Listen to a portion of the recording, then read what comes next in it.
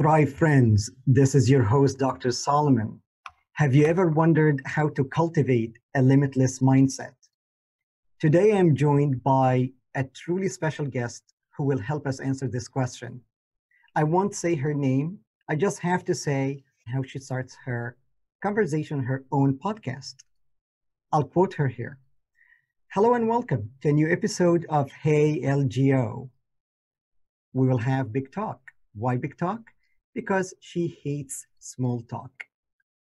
My guest today is the one and only Laura Gassner Otting, aka LGO.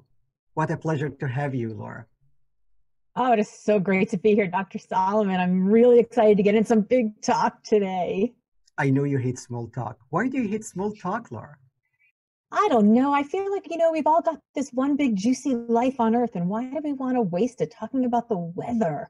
Let's talk about real stuff. I mean, every one of us is in this place right now where we're privileged enough to be safe at home. And when somebody says, "How are you?" they actually mean it. I fully agree with you. It's one of the silver linings. We start to see more genuine caring. Before I go to the first question, I'd like to give a small intro about LGO. She is number 2 startup coach globally and number 10 motivational speaker globally in 2020. She was also a TEDx speaker. She is a best-selling author. She is a host of a podcast and a show. She is a lot of things. So she is a true source of knowledge, and it's a true privilege to have her with me today. Let's start with your book, Laura. Limitless. How to ignore everybody, carve your own path, and live your best life. I genuinely valued your push for a limitless mindset and living a meaningful life. But here's the issue. You advocate that, quote, the world is limited. This doesn't mean you can't be limitless. How to cultivate this mindset when, for example, we have limited control over situations, say a job layoff or no job offer despite many interviews or limited job market? What's your take on this?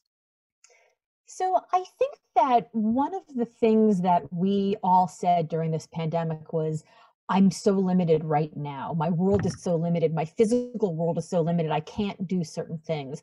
But the truth is that our worlds are always limited by things that are outside of our control, whether it's, not being able to apply for a certain job or change because you've got debt that you need to pay off, or you haven't finished a degree yet, or maybe you've gone on lots of interviews and you can't quite, crack the code on why you haven't gotten the job offer. There've always been things that are outside of our control. But the one thing that is inside of our control is how we prepare for those times. So I read something a long time ago, which really stuck with me, which was, don't be the person who wants to find the girlfriend or boyfriend. Don't be the person who wants to get the promotion. Don't be the person who wants to get the raise. Become the person who deserves it, right? Become the person who is better so that those things come to you. If you want a boyfriend or a girlfriend, become a more interesting person. If you want the promotion or the raise, get better at the work that you're doing, learn more, build your network. So there are things that we can do right now. Even if you cannot right now on this day go apply for another job, there are things that you can do right now to put you in a place where when the world opens back up, in fact, you can go do those things. So I joke around that I've got teenage boys, and so there's a lot of video games that are played in my house. And there was one morning where I woke up a couple years ago and I was like, moaning about how I got a bad night of sleep. I wasn't going to be able to write the next chapter that I had due. I was really frustrated. And my older son turned to me and he was like, well, just go on a side quest. I was like, oh, what's a side quest?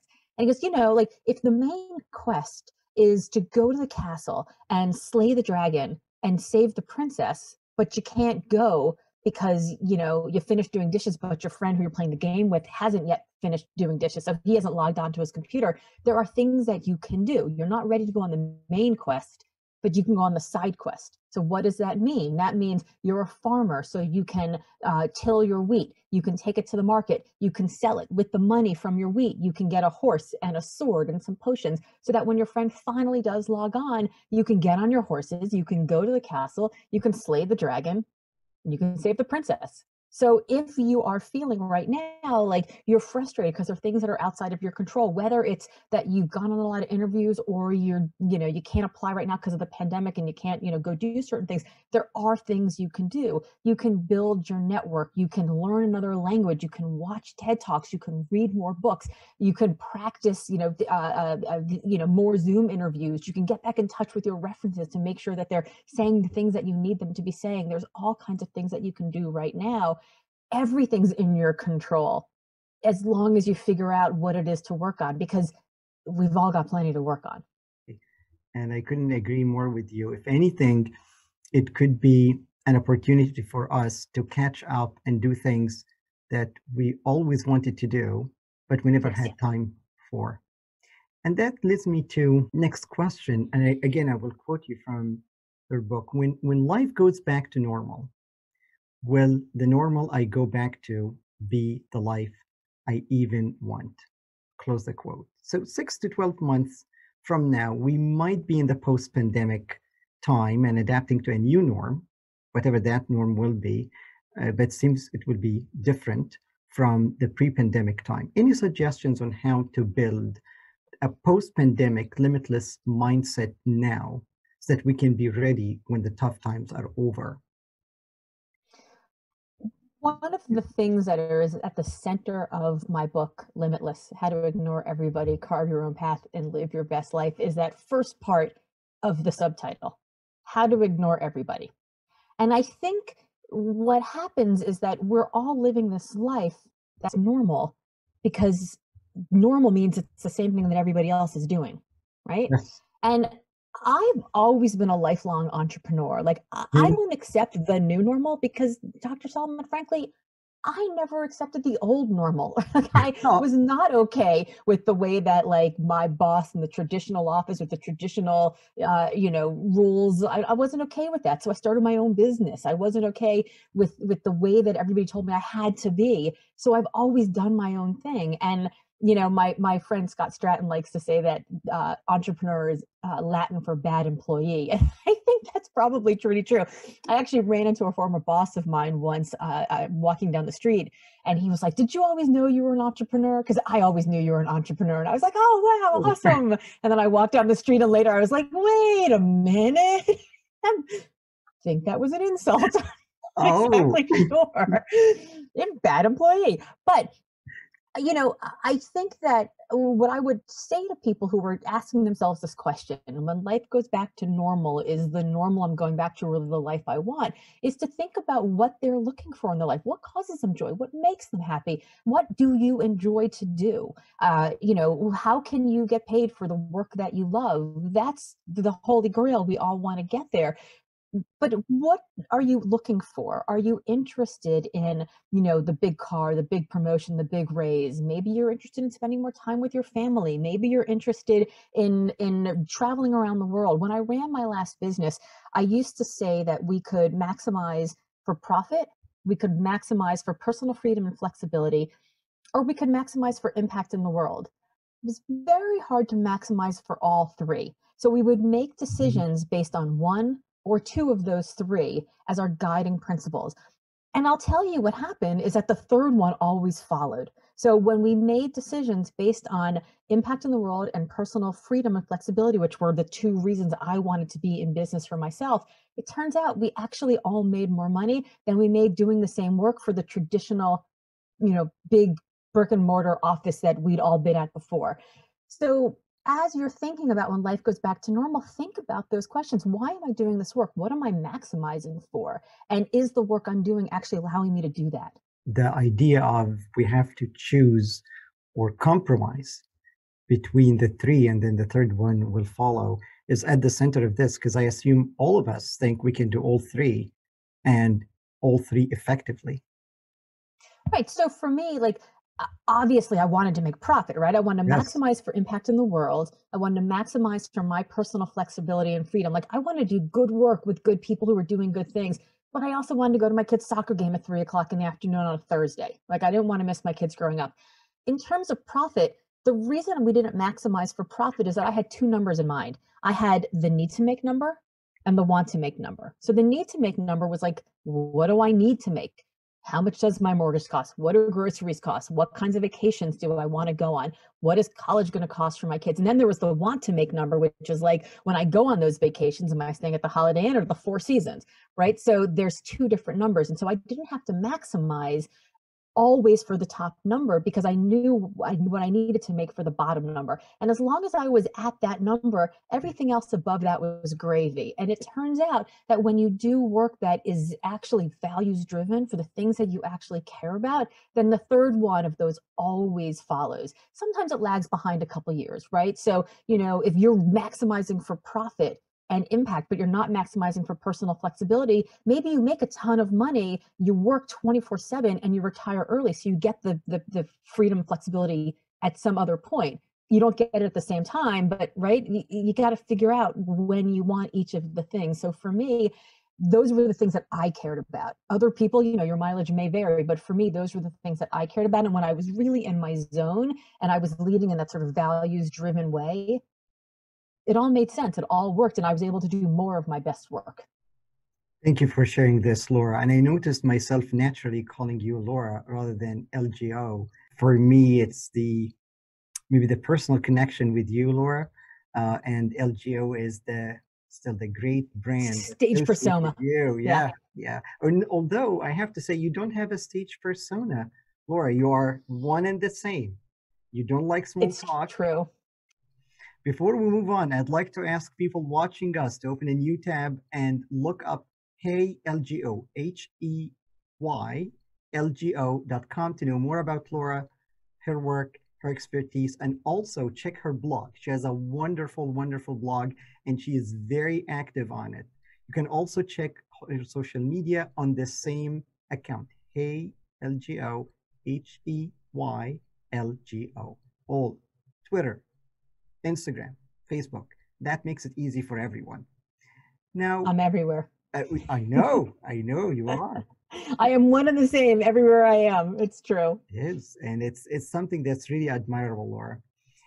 In Thank you. your book, you talk about the four C's: calling, connection, contribution, control. I'm curious why you chose these four factors compared, say, to the social media anthem of passion and purpose and happiness and balance and all these lovely things. Any reason?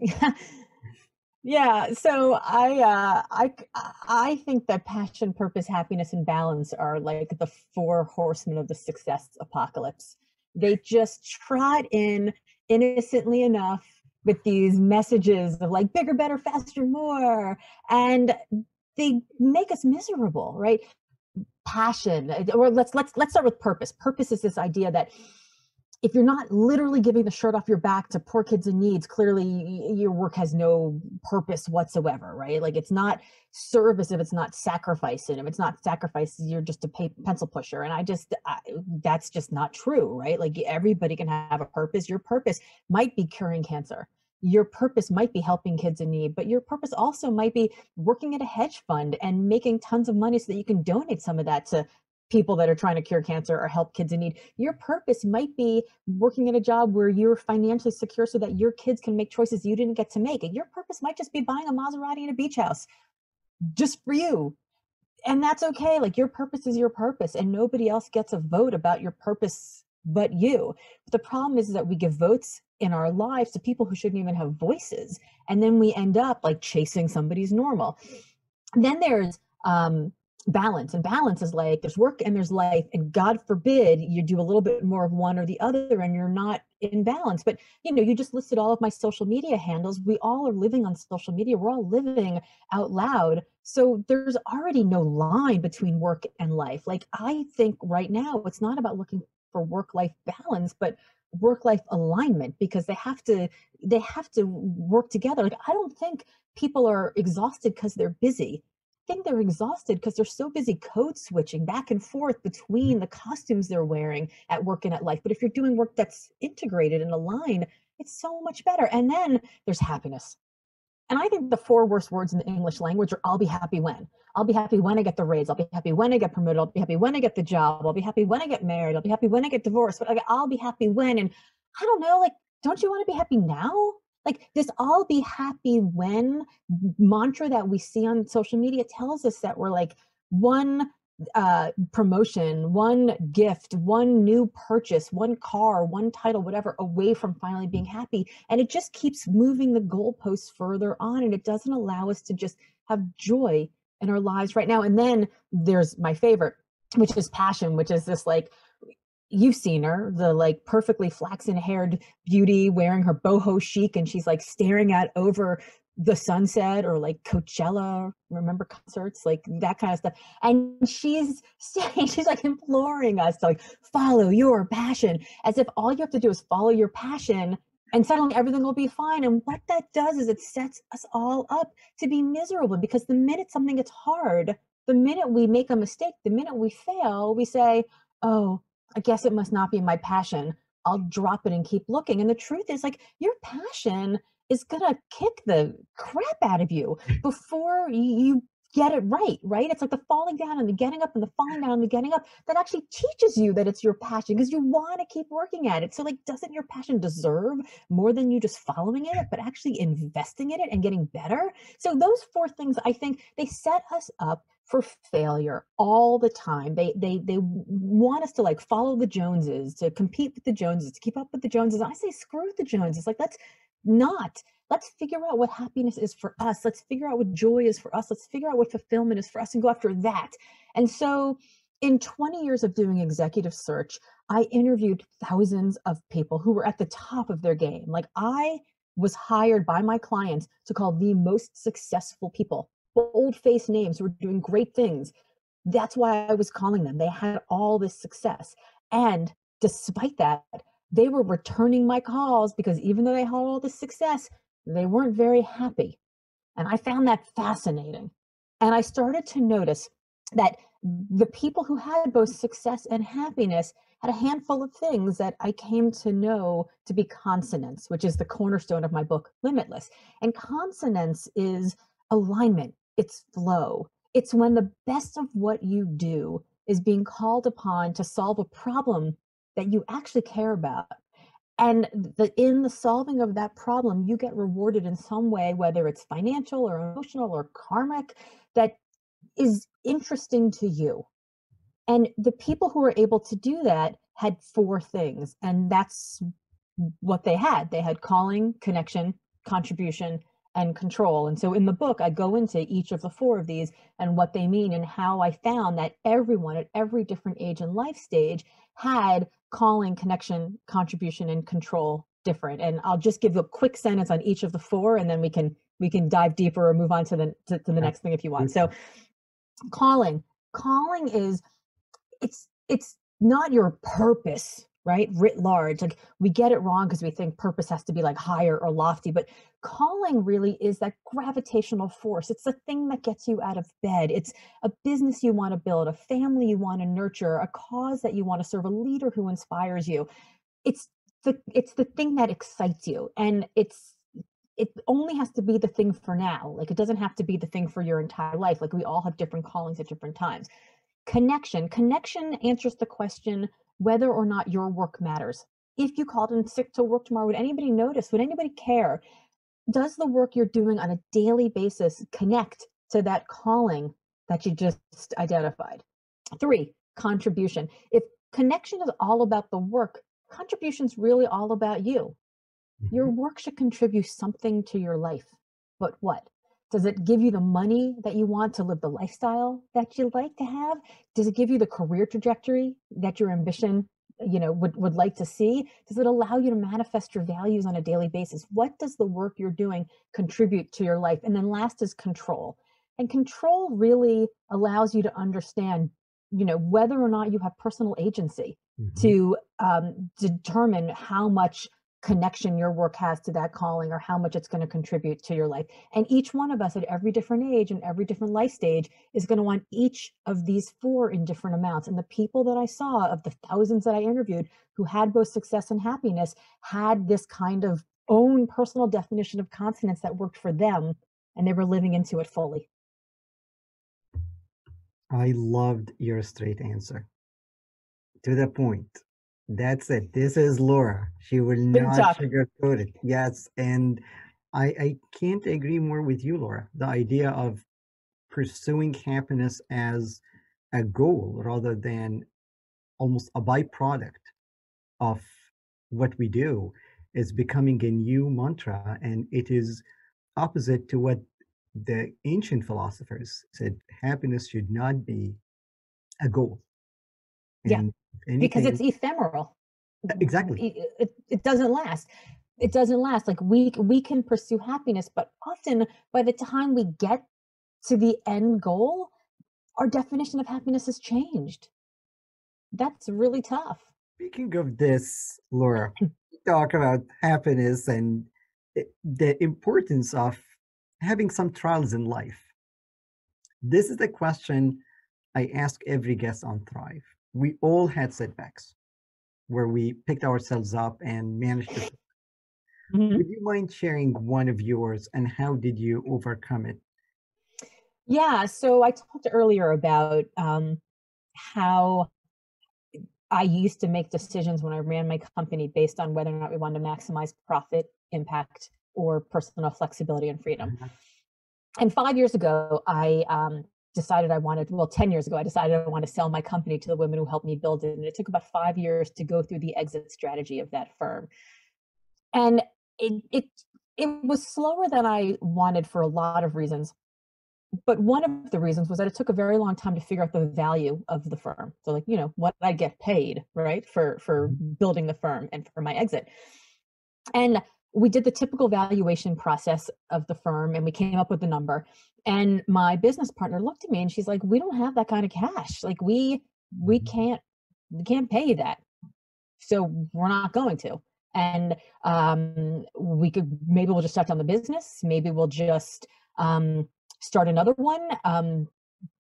Sorry, we don't have it. And I got really upset about that because I had spent everything I've ever created. I'm proud to say still exists. Like I've done a lot of hard work in my life to build institutions and not cathedrals, right? And that's a really important distinction, right? You can build an institution that's going to outlive you, or a cathedral that's just in honor of you that just will disappear once you're gone. And it was really important to me in everything I've done to build an institution. And I was really upset about the fact that because they couldn't pay me, I it wasn't going to exist beyond me. And then my husband, who was far smarter than I am, and I will say to anybody, marry somebody, husband, wife, whoever, who's smarter than you. It is the best decision you'll ever make. And he said to me, he's like, "Laura, he's like, I don't understand. Why are you getting so caught up on the valuation number? You never ran the company for maximum profit. Why are you trying to sell it for maximum profit?" I was like, "Oh," right? But I think a lot of times I was able to make decisions for the business that put impact in the world and personal freedom and flexibility first. But when it came for myself and my ego got all wrapped up in it, that was really difficult. And so I called my business partner that afternoon and I was like, "Listen, how about this? I'll sell you the firm for $1. I'll sell you the firm for $1 plus a percentage of revenue for the following 5 years. As long as you show $1 of profit, I'm going to get a percentage of revenue for the next 5 years, which is about as far back as I can cast a shadow, right? After 5 years, their success is their success. It has nothing to do with me anymore." So, because I spent some time thinking, if I weren't selling this for maximum profit, but I were selling it for maximum impact, right? I wanted to continue, and maximum freedom and flexibility. I want to get out. I wanted to go and be able to do something else. Then how would I sell it? And that was what we came up with. And here's the thing, I sold it to maximize impact and to maximize personal freedom and flexibility. And it turns out 5 years later, I actually made more money in the payout over the course of 5 years than I would have if they would have paid me that initial number in the beginning. So, as I said, you make decisions based on two of the factors. The third one always follows.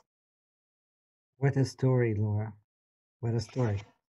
It was quite a setback, though. I spent a number of nights very upset, crying, frustrated. I felt insulted. I felt demeaned. I felt underappreciated. And had I not had that conversation that really like righted the ship back to what I actually cared about, the whole thing probably would have blown up and it wouldn't exist today. It's So about the the mind. lesson here, right, is surround yourself with good people.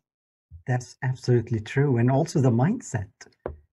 It Yeah. took just one conversation to change the focus from the profit. Yes.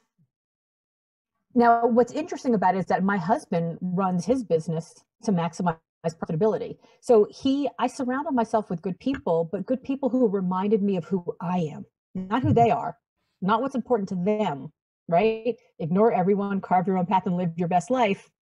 Limitless. I surrounded myself with people who reminded me who I am. And I think if you live fully into who you are as the person, and that's what brings out your very best, that's he allowed me to sell the firm with consonants as opposed to just selling it with like good business marketability. What can I say? It's such a story, such a story. Before we move on to the next question, I'd like to remind people watching us now to check Laura's social media, and why not follow me on my social media at Dr. Solomon MD, and please subscribe to this YouTube channel and share the episode with other people who might benefit from it. Now, this is my last question for you and to any guests I have on the show. Anything you would like to share with your audience on Thrive that you haven't shared before on a podcast? Oh, well, this is like brand new. Uh, so speaking of surrounding yourself with good people, my dear friend Rahaf Harfouche and I have been talking every Monday morning for a year, almost the entire pandemic.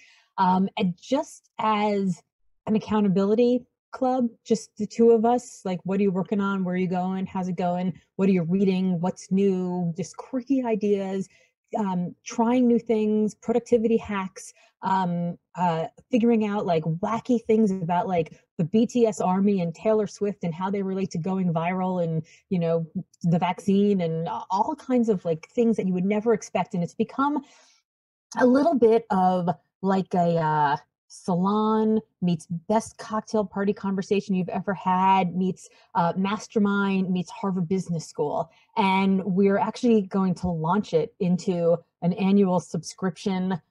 We're calling it the Forge Society because there's nothing stronger than something that's come through fire. So we're going to launch that the beginning of 2021, and we're accepting applications starting now. So if people are interested in finding it, they can go to theforgesociety.us.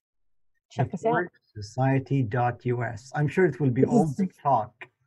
First time I've announced it to anybody anywhere, but it's going to be big. We're going to limit participation. We're going to screen applications so that, you know, we're very clear on the kind of people that we want in there. We're very clear about the kinds of people we don't. We have a no a-hole policy. So, you know, we want to make sure that people have a good time, they get heard, they feel safe, and they are able to create systems and structures and hacks that work for them so that they can be the very best version of themselves that they want to be. I'd love to know more about your no a-hole policy. What is this policy, Laura? I am so sick and tired of these just douchey guys, excuse my French, but that's just who they are, who like scream from their rented Maserati, like, hustle, you rise and grind, baby. And I'm just like, they're telling you how to do things that they've never done. And I was saying to Rahaf, who wrote the book Hustle and Float, which is amazing. It's basically all about how there's times to hustle and like work really hard and, you know, and get the work done. And then there's times to float. And when you float, that's when the real creativity happens. She did a deep dive on people like Beyonce and Taylor Swift and Steve Jobs and just anyone you've ever like looked up to as like an incredible creative force. And she figured out how they're able to be so prolific. And so the book is called Hustle and Float, and it's absolutely incredible. She and I had this ongoing annoyance about these kinds of dudes. And I said, I want to get t-shirts printed that say something like, before you tell me what to do, show me what you've done. And on the back of it, it's like hashtag, show me your P&L, right? Because you have these mastermind gurus who they've actually never built a business. they don't really know what it's like to walk in the shoes of the people that they're masterminding. And so we just decided we don't want any of those people in here. We don't want any of those people that are like all about the cliche and the BS and the nonsense. And I need to tell you, I'm working really hard not to curse right now because I feel very, very passionate about these individuals. And they're the ones who are like passion, purpose, happiness, balance. And they're the ones who trotted on those horsemen that I talked about earlier. They just make you feel bad.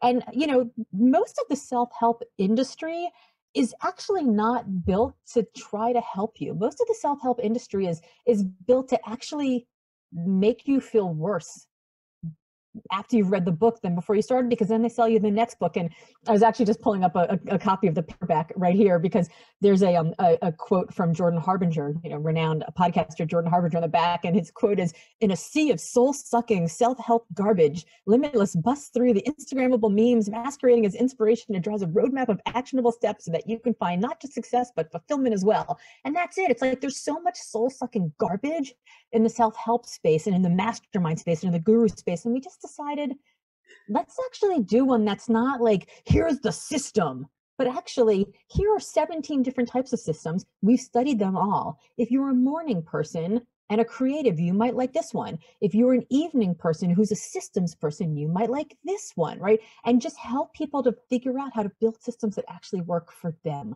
So it's totally outside of Limitless. It's totally outside of my Limitless course and my, Big Talk podcast that I'm, using as research for writing the next book and all the stuff that I do within the Limitless world.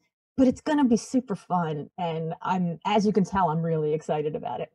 I could absolutely tell your passion about this. So please, people watching this episode, go and check the forgesociety.us, not .com. Is that correct, Laura?